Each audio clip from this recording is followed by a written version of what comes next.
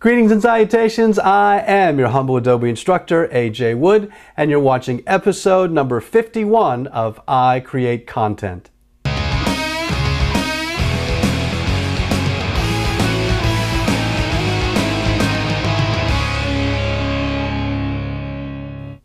Hey everyone, appreciate you tuning in to today's show. If you caught our last episode, we were talking about search engine optimization of your images inside of Adobe Lightroom. I got a lot of responses to that video and many of you asked, hey, can I do the same thing inside of Photoshop? Yes, you can. Let's go ahead and take a look.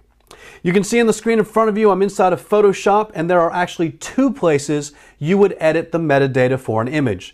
The first place would be under the File menu and simply the File Info dialog box. I'm going to zoom in so that you can see this dialog box better, and I want you to notice we have the same IPTC category fields that I introduced to you in the last video using Adobe Lightroom.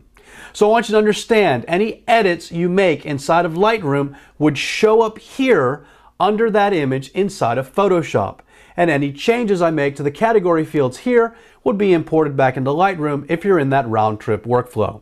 So as I scroll through the different contact and image information fields, I also want to point out this is a nice added feature. Photoshop actually gives you informational links back to the IPTC website and other category websites so you can understand what the fields mean.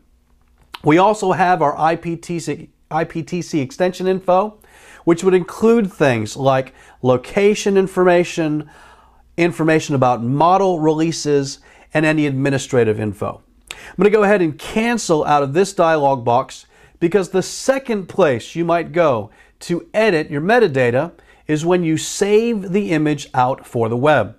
So if I edited this file, it was a Photoshop PSD, but now I want to save it for the web. Once again, I'll zoom so you can see the dialog box better.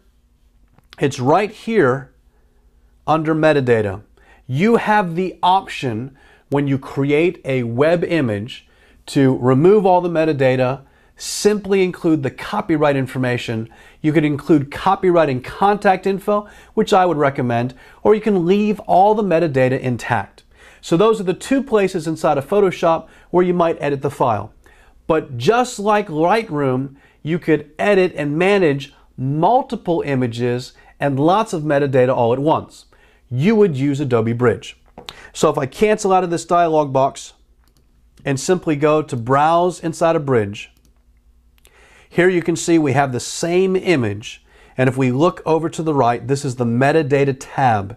So the advantage of using Adobe Bridge, I could select a range of images, and over to the right of the metadata tab, I have the ability to once again create metadata templates. So I can create a new template, edit an existing template, append a template, or even replace metadata. So notice here, if I go to create a template, just like we saw inside of Lightroom, I could make a unique metadata template to be applied to multiple images at once. So it doesn't matter if you're using Lightroom or if you've got Photoshop as part of your workflow, you have a way to manage metadata and make that accessible for your images when you post to the internet. So if this video has been helpful to you, as always, I appreciate a good thumbs up. Be sure to subscribe to my YouTube channel and visit me on Facebook, Google+, and Twitter. I'm there each week answering questions for you and creating these videos.